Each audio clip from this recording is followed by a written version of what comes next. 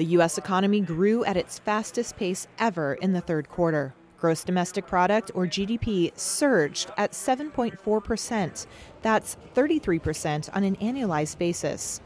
That was the fastest pace since the government started keeping records in 1947 and followed a historic shrinkage in the second quarter. The GDP report is one of the last major economic scorecards before next week's presidential election, and President Donald Trump seized on it, tweeting Thursday, "GDP number just announced, biggest and best in the history of our country, and not even close. Next year will be fantastic." But deep scars from the recession could take a year or more to heal. U.S. output remains below its level in the fourth quarter of 2019, a fact Trump's Democratic challenger, Joe Biden, is almost certain to highlight. The government's rescue package provided a lifeline for many businesses and the unemployed, juicing up consumer spending, which on its own powered the surge in GDP.